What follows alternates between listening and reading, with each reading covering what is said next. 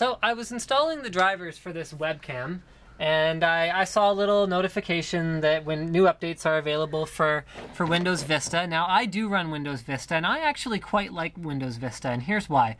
Everyone complains about the stability of Windows Vista, and that's not to mean I don't like 7. I've actually moved over to 7 on my personal computer at this time, but I just wanted to say, you know what, to all the Vista bashers out there, how many of you have a system that has almost 2,000 hours of uptime? So I'm going to do the math here. This is my work system. I use it 5 days out of the week, and I multitask. Oh, yeah, actually, here, cameraman, have a look at my taskbar here. I am like all over the place, everything from MSN to Microsoft Paint to a wide variety of Excel spreadsheets to more Paint to WinRAR to remote desktop connection to Windows Live Movie Maker, which I'm using all the time for my blog stuff. So anyway, 2,000 hours. What does that come to? 2,000 divided by 24.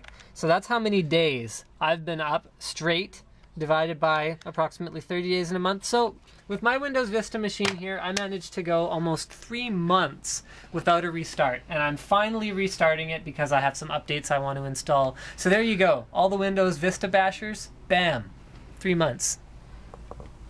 Bam.